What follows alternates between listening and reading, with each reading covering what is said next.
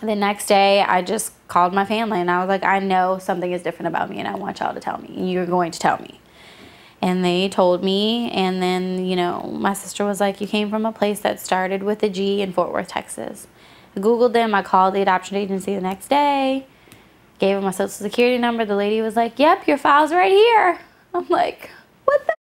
Like, yeah, not easy. I'm like, oh my God. And she's like, yep, you're right here, doll. You know, her name was Patty. And I'm like, oh my God. Like, even when my sister told me, I still didn't believe her. Like, you know, even when my brother told me, I still didn't believe. It wasn't until I called this random adoption agency and they were like, yeah, you're right here. Have all your file. I have the paperwork that your mom filled out. I'm like, oh my God, like, tell me everything.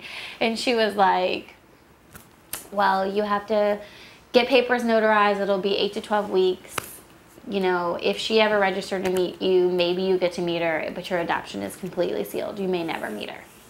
But you can get your post-adoption paperwork, which meant like her height, her weight, how old she was, like just non-identifying information. And then I went and wrote that lady a letter because I was going to hire her. My ex-boyfriend was like, okay, so we're just going to hire that lady that was on Oprah. Find her. And then I did, and then she forwarded my stuff, and then I was in Hobby Lobby, and I got a phone call from Oprah people. I'm like, what? Who are you? Like, wait, what? And then all I cared about was it free, and was I going to get to meet my mom? And they were like, yeah. And I was like, okay. And then that's what happened.